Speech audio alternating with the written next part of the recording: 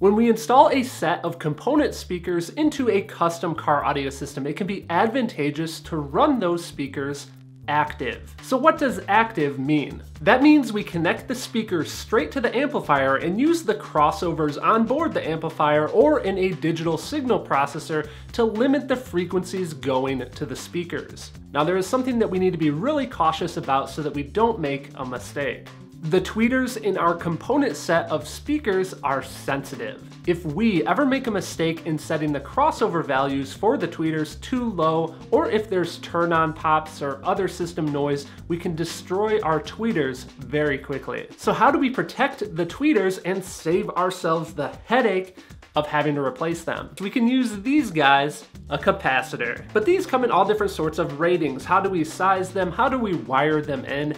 That, my friends, is coming up. So how does this actually work? What's the point of using the capacitor? The capacitor increases resistance of a circuit at lower frequencies. So at lower frequencies, it's going to limit the output of the tweeter and protect that tweeter. Now there are different size capacitors rated in microfarads. See that little U looking symbol there? That stands for micro. So this is a 12 microfarad capacitor, and this one here is 15 microfarads. There's all sorts of different sizes. We need to determine what value of microfarad capacitor we need to use. To determine this, we're going to use this formula here. C is the value of the capacitor. F is going to be our crossover frequency, and RH is our actual speaker impedance. Let's first start with finding F, the frequency that we actually want to cut by using the capacitor. We want F to be greater than the resonant frequency of the tweeter, but we want F to be smaller than the actual crossover that we plan on using on our DSP or amplifier. For a full video about determining the actual crossover value, check out the link up in the corner of the screen. So as an example, let's say that we want our actual crossover value to be around 4,500 hertz, and we don't know F yet. Let's figure out what the resonant frequency is. For the resonant frequency, we can check out the manufacturer's manual, and we can see right here, 1500 hertz. So we need a value for F that is between these two values. And a good rule of thumb is to double the resonant frequency. In this case, it's going to be 3000 hertz for F. What's important to understand about these protection capacitors is if my actual crossover value on the DSP is something like 4500 hertz, the roll-off is going to look something like this. So this capacitor is not even impacting the output of that speaker until you get all the way down here. You're not even going to hear it in comparison to everything else. I just want to point that out so you guys understand this is completely a fail-safe. It is not something that we're actually using to control the actual listening crossover point. So we've got our value here. We can add it to our formula. F is equal to 3000. Now we need to find RH. To find RH, we can literally just measure the resistance across the voice coil of the speaker,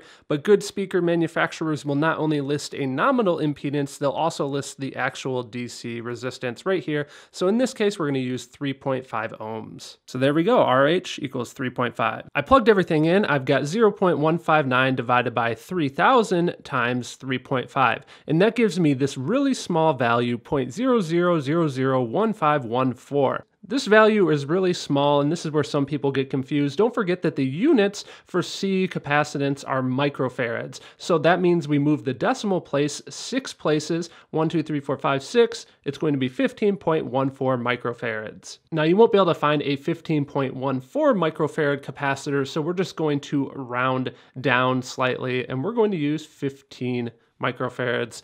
This guy right here. As a side note, there are charts like this online that you guys can look up, but I recommend not relying on these charts. Just do the math because it's really not that complex, but we can use the charts to just double check our answer. If we go right here between 2000 and 4000, so it's going to be between these two values for a 4 ohm nominal speaker. That makes sense. We had 15, which is between 9.94 and 19.88. So now I can show you guys how we properly wire this capacitor into the circuit with the tweeter. capacitor. But real quick before we do that, I want to thank monthly channel sponsor Audio Control. Valentine's Day was just the other day, and I don't know about you guys, but one of my favorite things to do is give the gift of bass to my significant other. A great way to simply add a subwoofer system to a vehicle is the Audio Control ACM-1.300.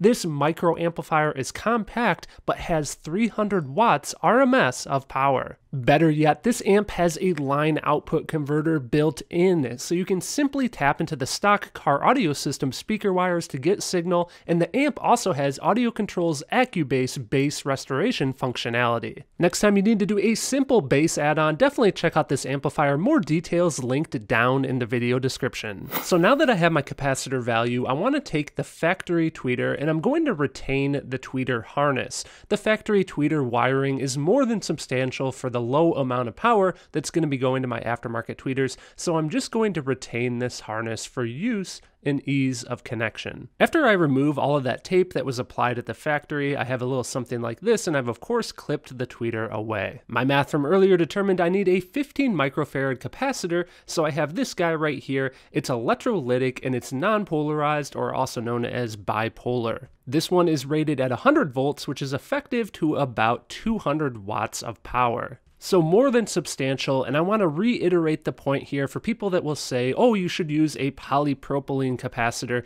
That would make sense if this was actually the crossover capacitor, but it's not. This is just a fail-safe capacitor in the event that my actual crossover fails. Now you'll notice I clipped the leads on the capacitor a little bit shorter just for better wire management, and I'm now stripping the wires in preparation for soldering everything together. So here I am soldering the capacitor to the positive speaker wire, and always make sure that you apply a strip of heat shrink to the wire before you do this joining process. I can't even tell you guys how many times I've forgotten that. So I'm shrinking this down now using a heat gun, and earlier what I actually did is I clipped the positive wire on the speaker leads to the tweeter to be much more short. That way it would match up with where the negative wire is. You can see that here. Once everything is soldered and heat shrink together, everything is nice and the same length. For an added bit of protection, I'm going to take this large piece of heat shrink here and add it over the entire assembly. And don't forget that I have links to all of the different items that I'm using down in the video description. To finalize this wire harness, protect the wiring and make it so that the wires don't vibrate against any metal surfaces, I'm using this soft tape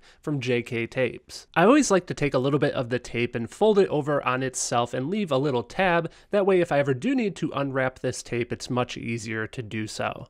With the harness completed and the tweeter now protected with this capacitor, I can install the full assembly back into the vehicle and install the tweeter. And here they are. As a quick side note, if you'd like to see the full fabrication process for these tweeters and the sail panel, you can check out the other video on my channel. So here on this channel, we learn how to master car audio and design, build, and install our dream car audio systems. If you guys enjoyed this video, you might enjoy some of my others. Check them out here on screen. A special thanks to Audio Control for being a sponsor, along with Bernard, John, Brian, Ali, Jeremy, Doug, Steve, Emmanuel, and Jerry, and the rest of the Patreon membership team. A big thanks to all those guys for making these videos possible. Thank you guys for watching.